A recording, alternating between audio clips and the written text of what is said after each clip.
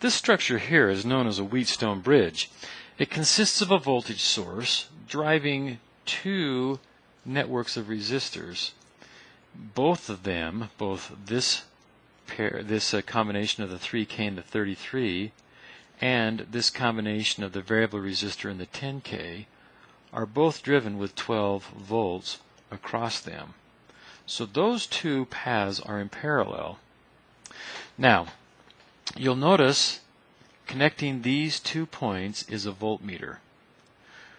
We've learned that voltmeters ideally have infinite resistance. A good voltmeter will have a very large resistance, so that it has a very minimal. In fact, we're going to neglect the effect of the voltmeter on this circuit by saying that the resistance is so great that the current through the meter will equal 0. So if there's no current flowing through the meter, that tells us that the current flowing through, in this case, the 3K ohm resistor, none of it goes in here, so whatever flowed through the 3K ohm resistor will also be flowing through the 33K ohm resistor. Because the current is the same in those two, we then know that those two resistances are in series with each other. Similarly, because there's no current flowing into this point, whatever current is flowing through the variable resistor will also be flowing through the 10 kilo ohm resistor, and those two resistances then are in series with each other. Now we know from series resistances that voltage division applies. A certain percentage of the voltage of this 12 volts will be dropped across the 3K, and the rest of it will be dropped across the 33K ohm resistor.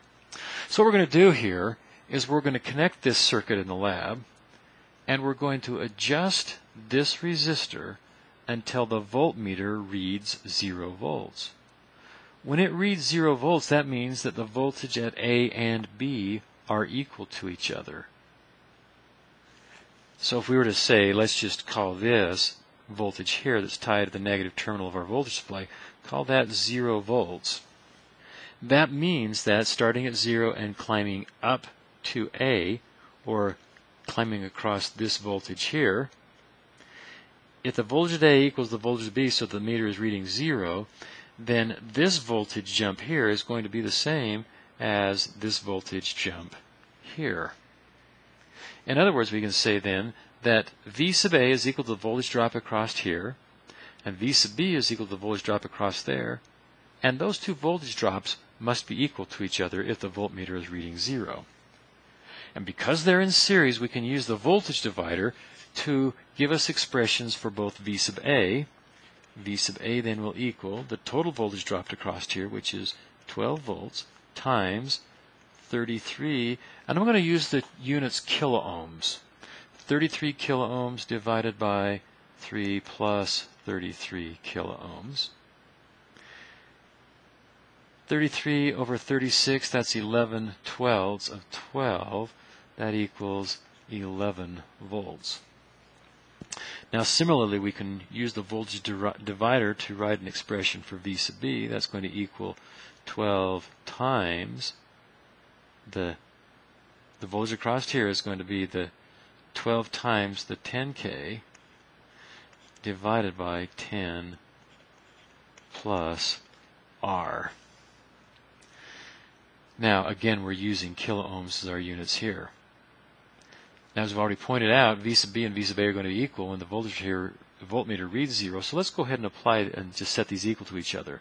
And we have 12 times 10 over 10 plus R then is going to equal 11 volts.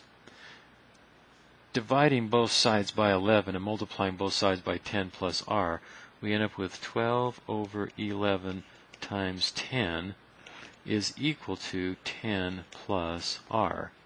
Subtracting 10 from both sides, we have 12 over 11 times 10 minus 10 is equal to R, or R then is equal to 10 elevenths kilo ohms, or 0.909 kilo ohms, or 909 ohms. So let's go back and see what we've got here. when the variable resistor is adjusted to 909 ohms, the ratio of this resistor to this resistor is going to be the same as the ratio of this resistor to this resistor, and V sub B will equal V sub A. Under those circumstances, the bridge is said to be balanced. Now, let's derive a more general relationship between these resistors that will lead to a balanced bridge.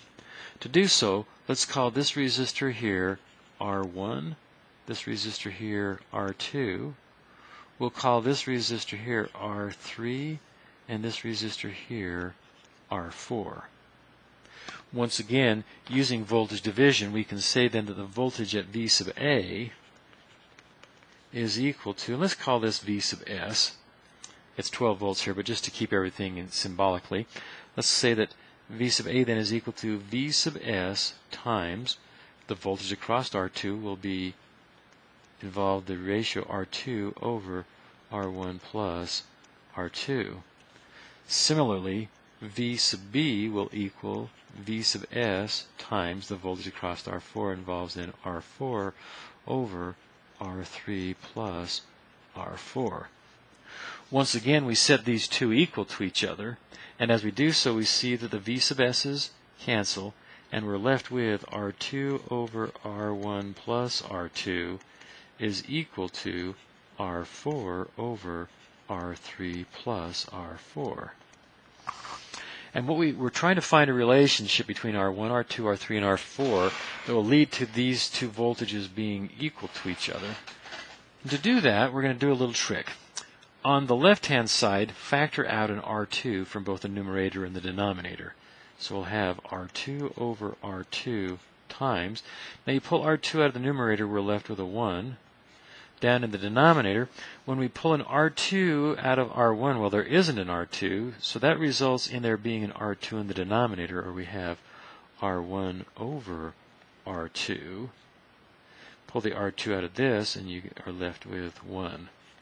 And if we're not sure about that factoring, we can always redistribute it to see if we get back what we started with. So R2 times 1 gives us the R2. R2 times R1 over R2, the R2's cancel, we're left with the R1, and R2 times 1 is R2. This trick of factoring out a number that doesn't exist then leads to that value showing up in the denominator. Now over here we're going to do the similar kind of thing. We're going to factor an R4 out of the numerator and the denominator. And when we do so, we have then R4 over R4. Taking the R4 out of the numerator, we're left with a 1. Taking an R4 out of the denominator, that's an R4, we're left with R3 over R4 plus 1. Now R2 over R2, that's just 1. They cancel. R4 over R4, those cancel. And what we see here is that for V sub A to equal V sub B, when this side here equals this side here, it will be true that R1 over R2 equals R3 over R4. Or to put it another way, when R1 over R2 equals R3 over R4, the bridge will be balanced. Let's go back here and look at our circuit. When the ratio of this resistor to this resistor equals the ratio of this resistor to this resistor, the bridge is balanced. They don't have to be the same values. They simply have to have the same ratios. In this case, we had a ratio of 3 to 33 that was 1 to 11. Here we have a ratio of 10 elevenths to 10, or a ratio of 1 to 11. And again, we say that then, under those circumstances, the bridge is balanced.